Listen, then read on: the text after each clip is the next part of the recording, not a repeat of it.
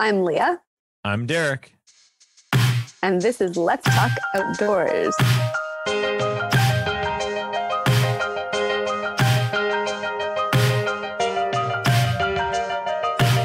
Leah, it's good to see you again. Hi, Derek. It's been a while. I know. I'm excited to get back into this. Here we go. Season 2. Yes. And we are starting off with a special guest this week. Yeah. His name is Garrick Schmidt. Yeah. He's joining us from Chapaway First Nation. He teaches grade 8 at, oh man, I'm going to try this and see if I butcher it. I'm sorry. Kagisaweo, I'm pretty sure, school. He's been doing a bunch of stuff. He started in land-based programming, like right when we got shut down, like just before all COVID kind of started happening. He had a land-based program. He did some online stuff. He's been doing still like a mix of in-person and online, and he runs dogs. So I'm pretty excited to chat with him today. Yeah, let's see what he has to say. All right, well, let's get rolling. Garrick, welcome to the podcast. We're excited to have you here today. No, thank you for having me. It's it's a treat and a pleasure to be on with you guys. Awesome. Can you just like start us off? Just tell us a little bit about where you're at and what you're doing right now. So right now I'm a middle years land-based educator out at Chapaway First Nation at Kagisaweo School in the southern part of the province. Right now with the pandemic and everything, we're teaching online. So with that, I'm still trying my best to run my land-based program as effectively as I can while remaining making sure that those relationships are remaining intact with my students that I have. And so right now I've had in the last, I think 3-4 weeks with my students, we've done activities like harvesting red willow, cleaning the bark off, and making traditional-ish snowshoes from that. And then kind of getting into the survival section, because normally in the curriculum that I've designed for my program, I've done the winter months kind of as the survival section of my curriculum. So right now the kids, they're build survival shelters with some of their older siblings that have been in and around my program last year, and some of the parents as well. They're getting involved with their students as well when they're out on the land making quinzies and twos of the A-frame style shelters, and I guess at the end of my day, I'm out being a full-time musher. I have a kennel of about 18 dogs right now. I went from 8 and kind of grew real quick. One of my lead dogs had a litter of 5, kind of accumulated a few more over then. So it's been busy, but I absolutely love doing what I do. There's so much to unpack there. There's like, just in that intro, I have like 10 questions on here. So I first heard about you. You had I think was CTV came out and did a thing with you, right? Yeah, so the first time that CTV had came out, I was doing an internship at Seven Stones Community School in Regina, and I with the co-op that I was with. His name was Kevin Parisian. He's a SunTep alum, and I come from the SunTep program in Regina as well, and fantastic program. But I ended up showing my grade 4-5s that I was interning with how to tan a moose hide. So that got way into the project, and with the hide, I ended up having the students do Christy Belcourt artwork on that. Amazing. And perfect time. Christy had just had an art exhibit open up at the Mackenzie Art Gallery, and I had been in contact with her, sending her updates of what the kids were working on with the fleshing and tanning process, and painting her beadwork style artwork onto the hides. And I invited her to come to the school, but just with time constraints and everything, she wasn't able to come to the school.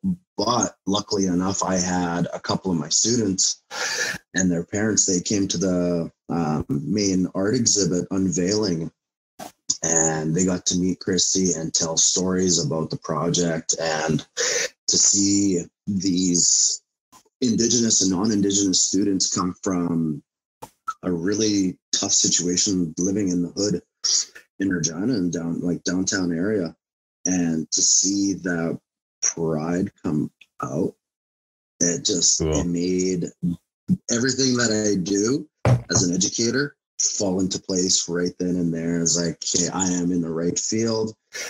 This is what I'm going to do. Sounds like you really brought together the community in that experience. Yeah. I'm curious, in your where you're teaching now, how do you relate your program with the community that you're teaching in?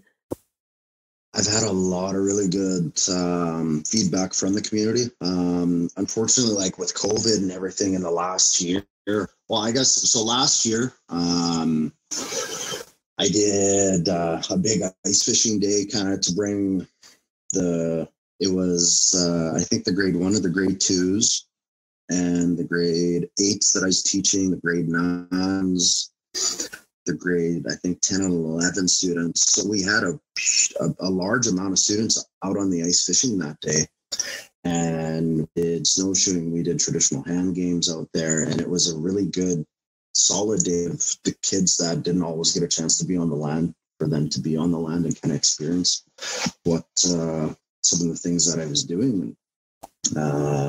And then this year, I was fortunate enough to do fur hunting, harvesting camps, October and November this last school year, this school year, and having community members come out and support, and giving back to the community too. Like, we harvested a bison one camp, the next camp we harvested a moose, the next camp we harvested a white-tailed deer, the next camp after that we harvested a deer and an elk.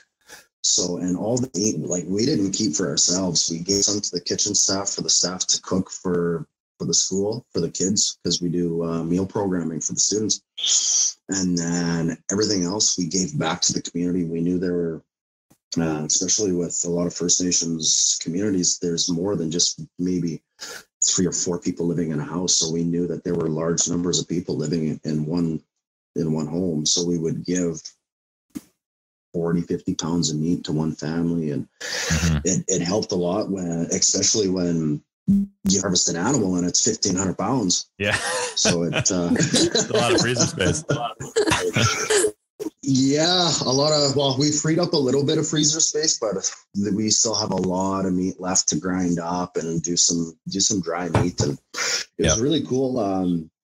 The grade 9s when we did our hunting camp in October, it had snowed out, and just to kind of see some of the resiliency that my male students that were kind of like your video game type of students, they never really liked to be outside. They slept outside, and like, we had the whole shebang, everything for the week, but they chose to sleep by the fire under the stars. And they woke up one morning covered in like 4 or 5 inches of snow. And I was like, guys, you okay? Yeah. All right.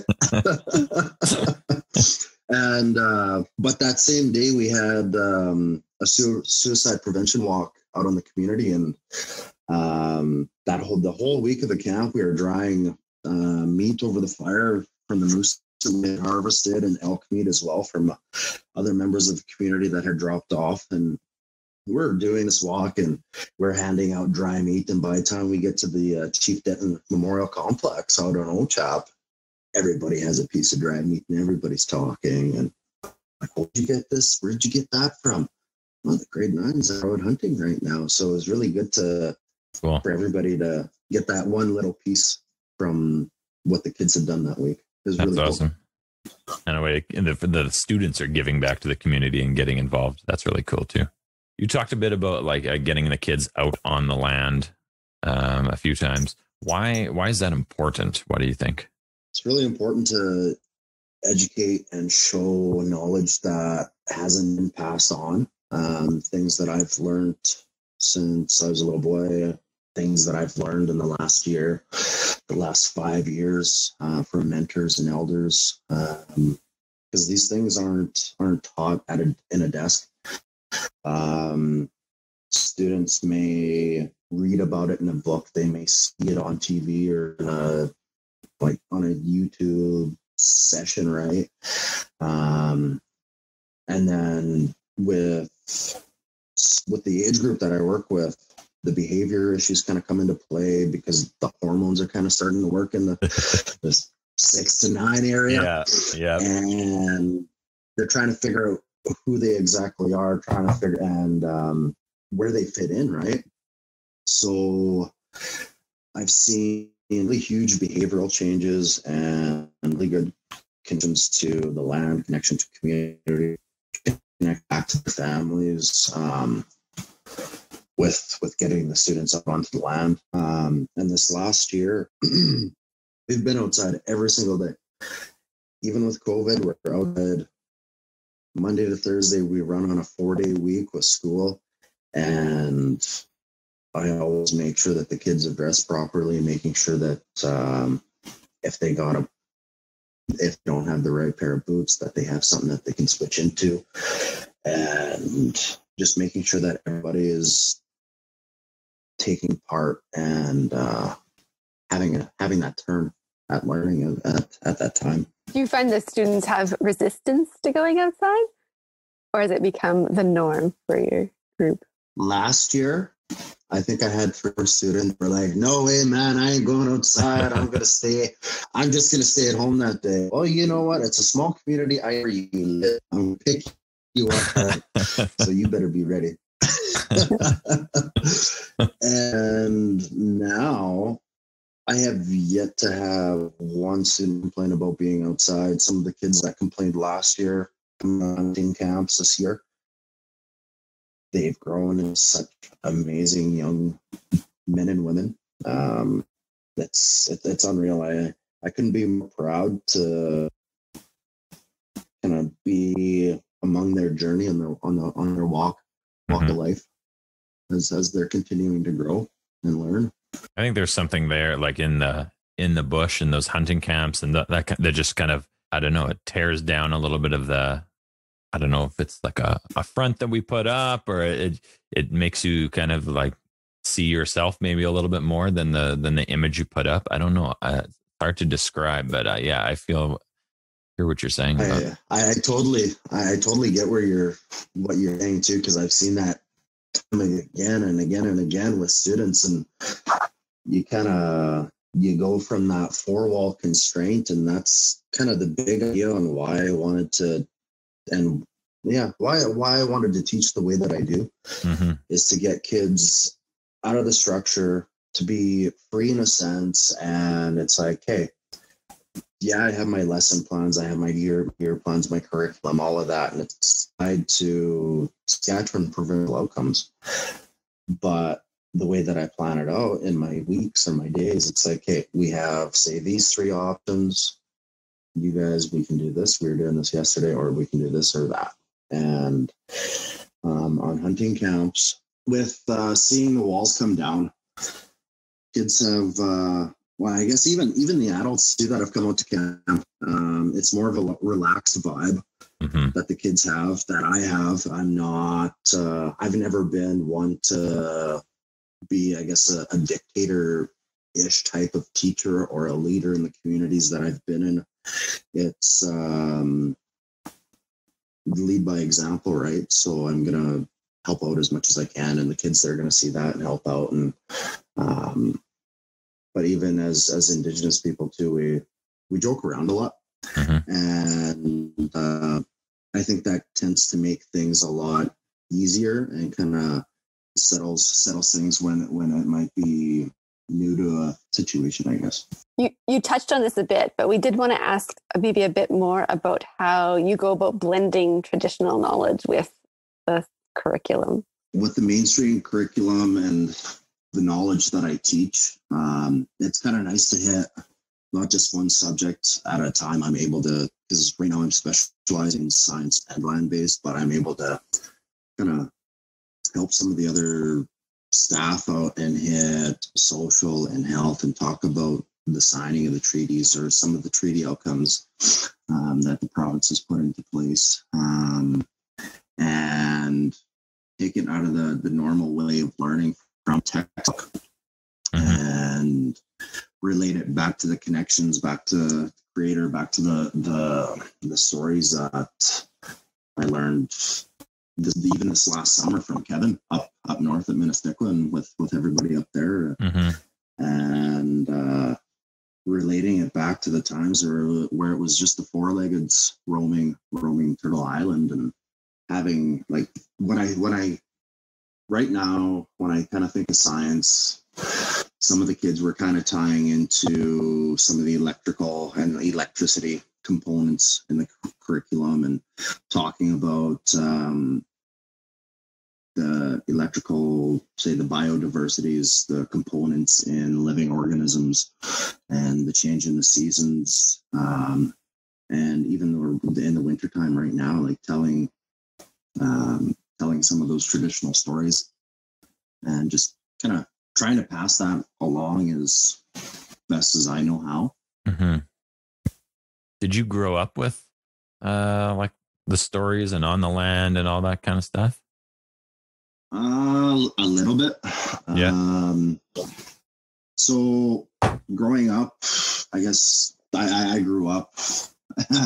My mom always tells people, whenever staff or colleagues, people that I've known for a really long time, when they finally meet my mom, she always says, well, he wasn't born under a rock. He didn't just crawl up out of the bush. Like, he didn't just he wasn't just this bush guy.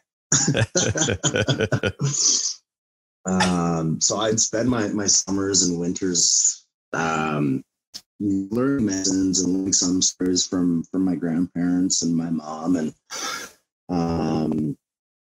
but a lot of that didn't really come into play until I was older, maybe like my mid to late 20s, a little bit further on in my education path, I guess, spending a lot of time with elders at the university, and then elders in communities that I was teaching in, learning stories and customs from them, and then a lot of the time, a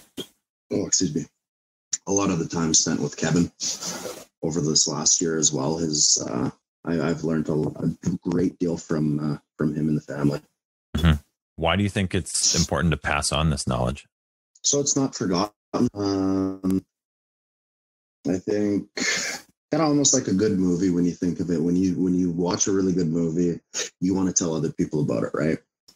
So for me, when I learn a new skill or when I have a new practice or a new medicine that I learn about, I want to share it with my students, so that because I'm so excited about it, I want them to be excited about it. And the way that we go about learning and teaching and sharing knowledge in a good way, I hope just that passes on to them, and that maybe they show one of their little cousins this in a couple of weeks or in a couple of months, or maybe when they're my age and they have, well, hopefully older than me when they have kids, but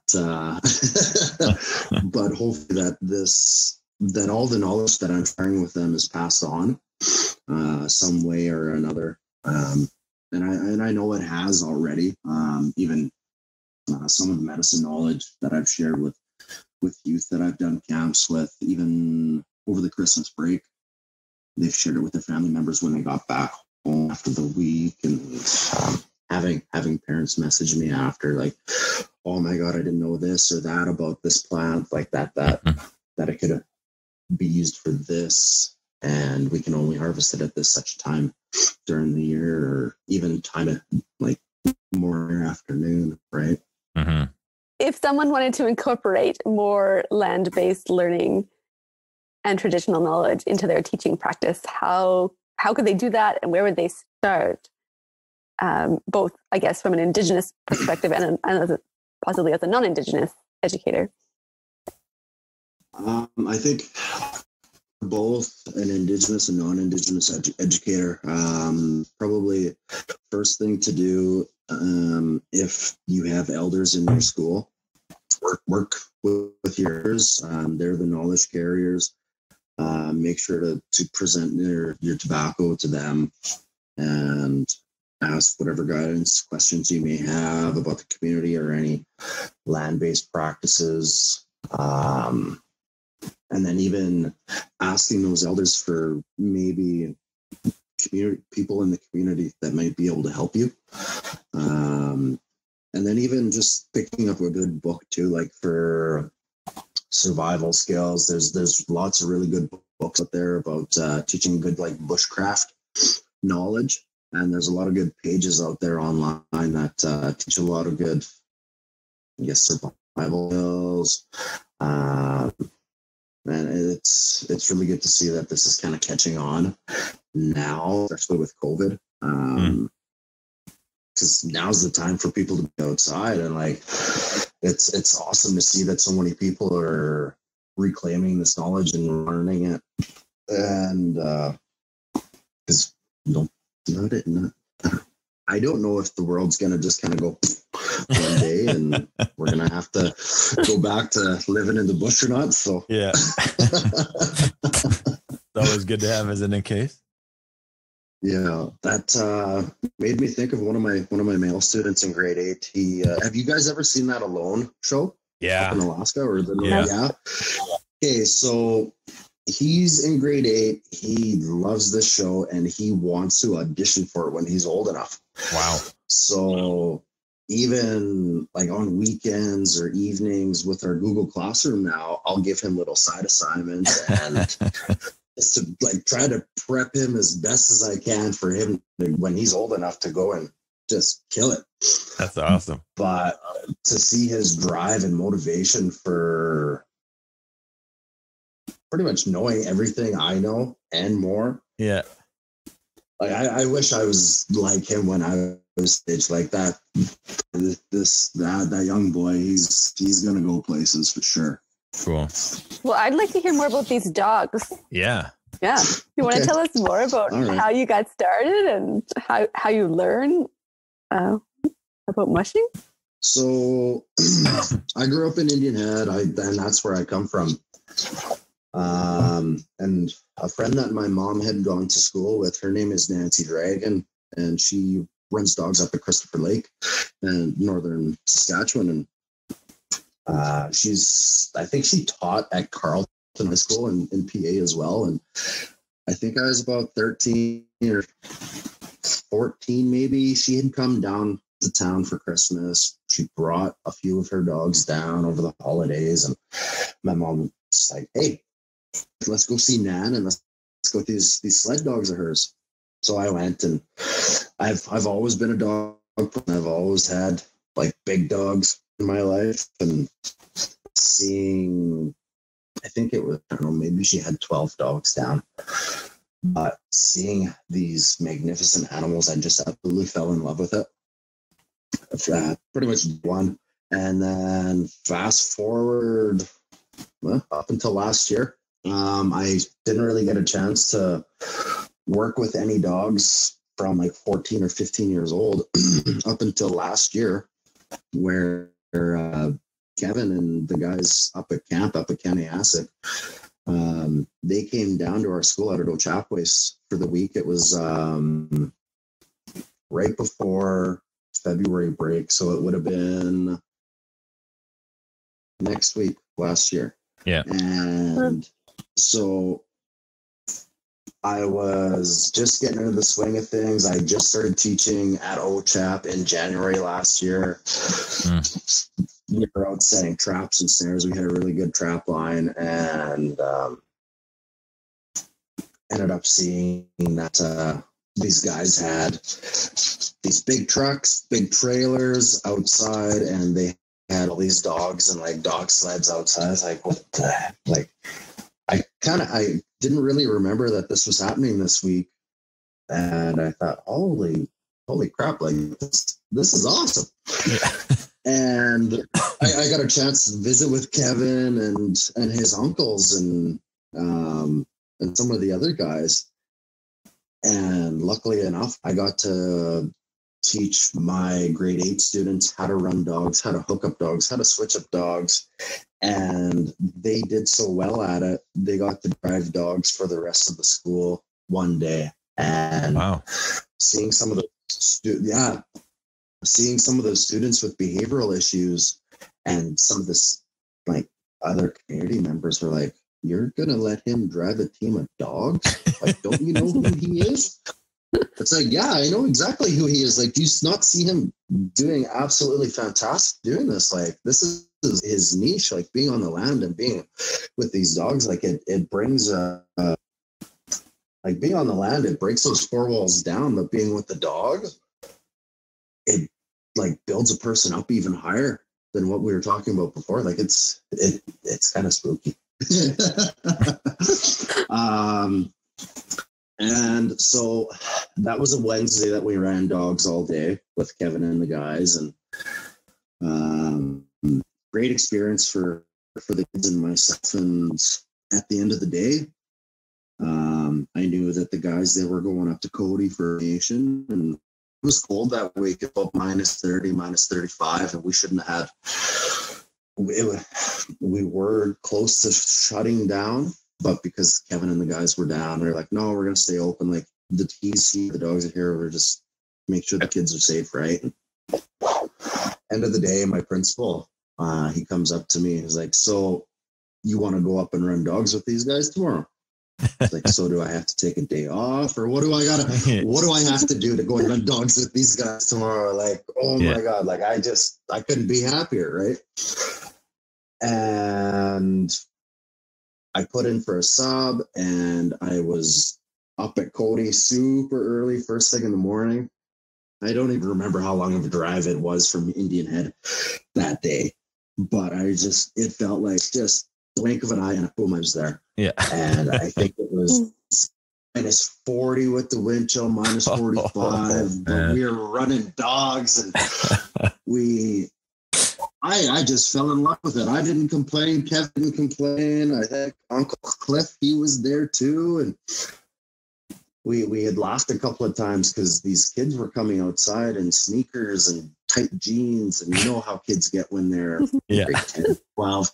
They're too cool to dress warm. No, I'm not going to dress warm or be sensible. No, I'm too cool for that. So we'd do our trail. And these older kids would get out of the dog sled, and it's like, "How was your ride?" "Good." Just shaking. And I think it was about a week after that, Kevin had phoned me, and we stayed in touch. And he was like, "Well, we're up at Saskatoon. Like, we're coming down to Saskatoon, Awaniskewan. They're doing a festival there, and if you want to come and work with the dogs and run dogs for the day, come up." So like, you count me in. I'm there. Anything to spend time with you and the dogs, I'm there. And ran the dogs all day. I think we ran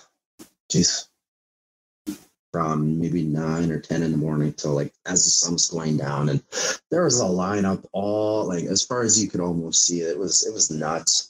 But it was an awesome day. And was that for the Kona Festival? Is that what that was called? Yeah. Okay, cool. Yeah, that was the Kona Festival. Yeah. I read about that, and I was like, I got to go down Saskatoon for this, but then just did not work out. Yeah, and then so I thought, well, I don't know when I'm going to be able to see these guys next, or when I'm going to be able to run dogs. And then I got a message from Kevin maybe beginning of May, and he invited me up to his place up at Kanayasik, up at Ministikwan, and we did that high tanning camp, and I got to see all of his dogs. And before then, I was looking for another dog, and I messaged him. He's like, "Yeah, like if you know of anybody with puppies, just let me know. Like, I'd love another dog. Like, I'm missing having a dog at home." He's like, "Well, I can." It's how Kevin is. I'll see about it. Okay. I didn't realize how many dogs he had at home. He must have between 60, 70 dogs up there, and it's just wild. And I ended up getting Kona. So Kona or Kuna is Snow and Cree, and I ended up getting her from Kevin in May, and she was my first real sled dog. And like before my mom and I, we had an older Siberian Husky, but there was no way she was running.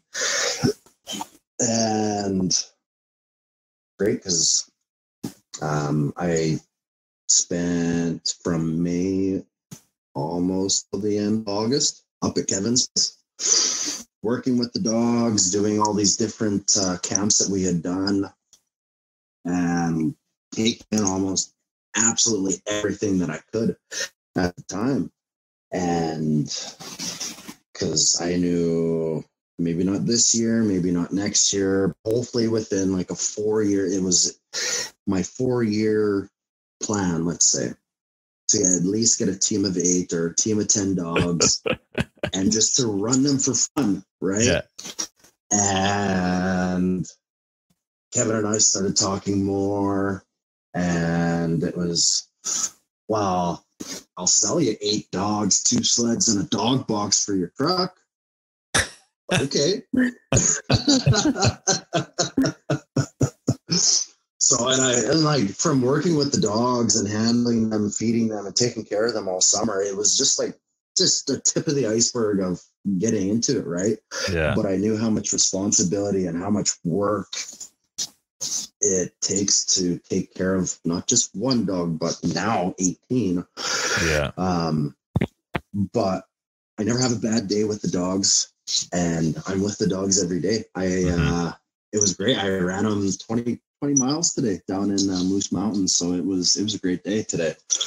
And just to be able to, I'm glad that all of this has happened right now, to kind of fast track my 4-year plan into I think a 2 or 3 month plan. Yeah.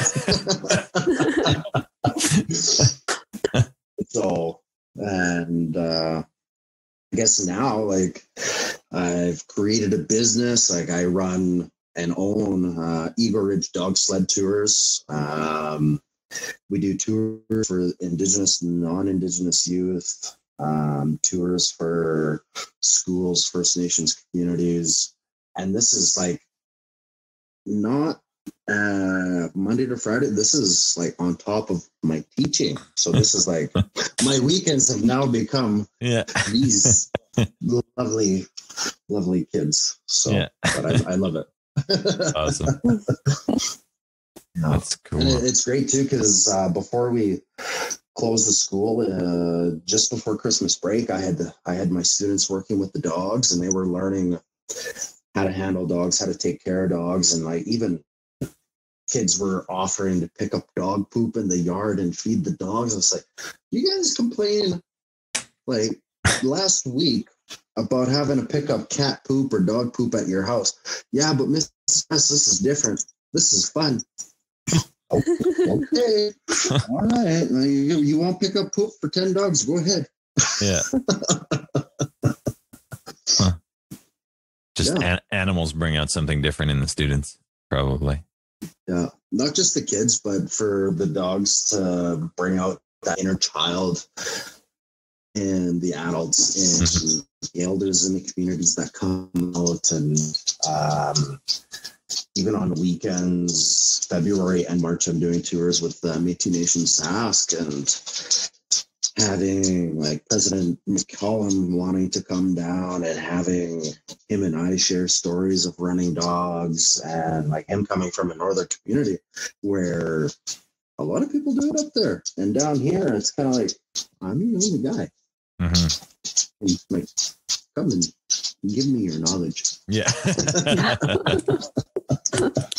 Sounds like you've learned a lot in a very short amount of time and found something that you're really passionate about. That's really inspiring. Yeah, and I always, like, I knew when I was younger I learned best by like watching and then doing, practicing, and that's the exact same way that I teach.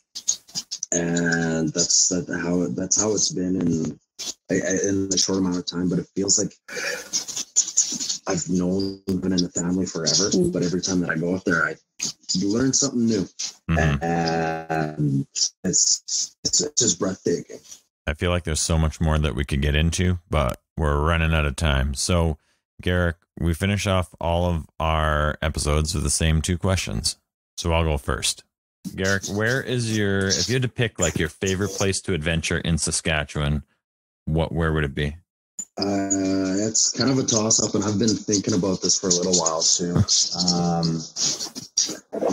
Either between like my backyard at home, like in the Coupelle Valley at Kakepla and LeBret, because it's where I grew up, and it just seems so. I feel so much more connected to the land, running dogs in there now than say over the summer.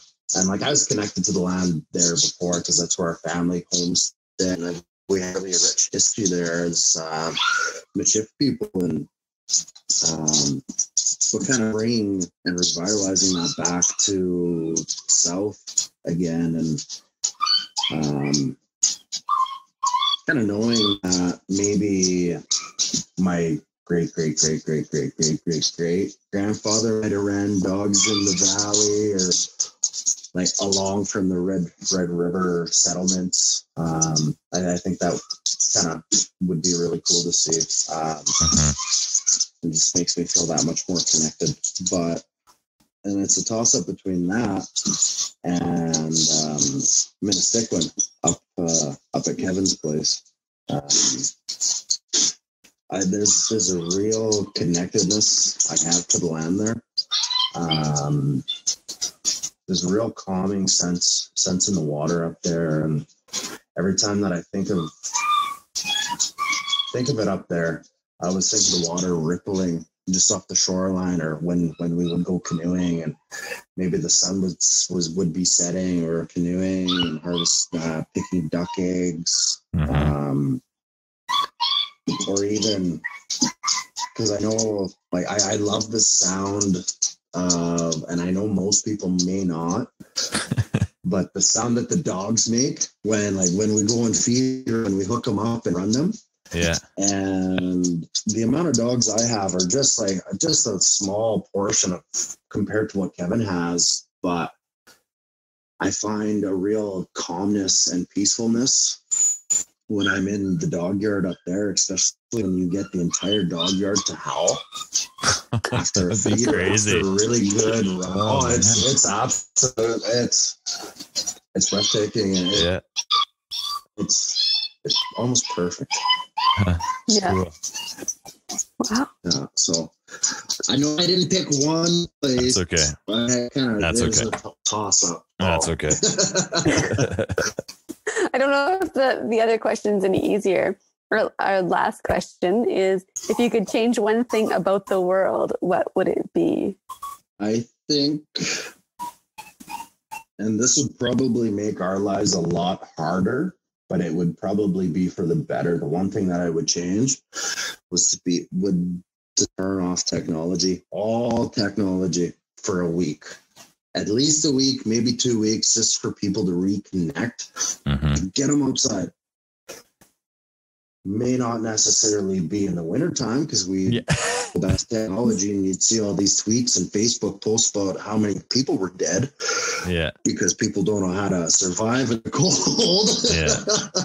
And I joke about that, but it's kind of a reality, right?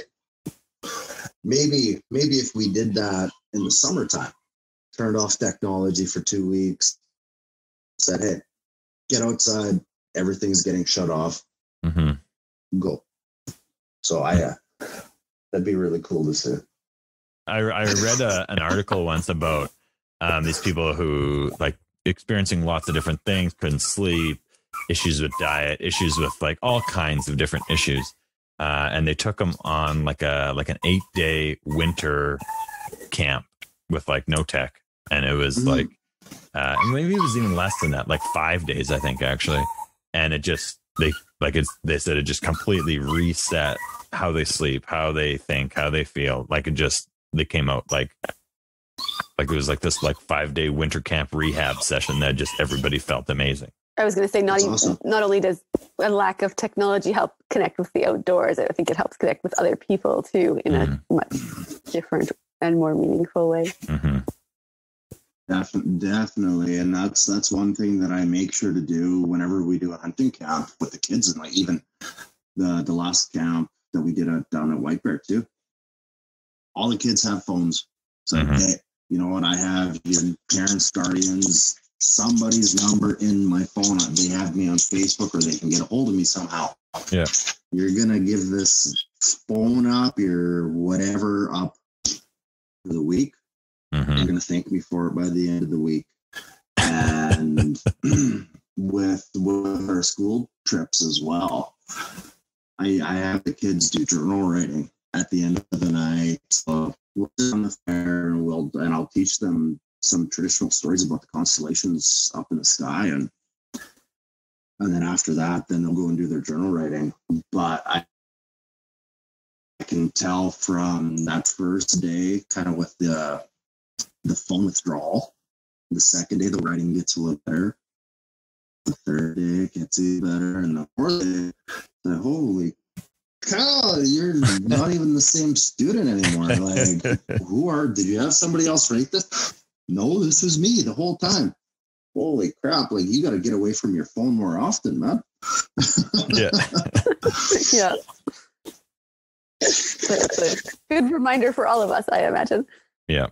And I need to remind myself, live in the moment, enjoy it. You don't always have to share to everybody what you're doing. Yeah.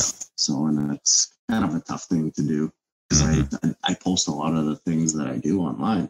So, but progress. Yeah. Well, Garrick, it's been great having you around and chatting with you tonight. If people want to learn more about your work or learn more about the different projects you're working on, how could they connect with you?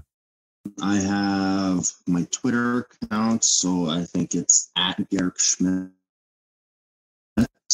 Twitter, I have Instagram for myself and the dog sledding.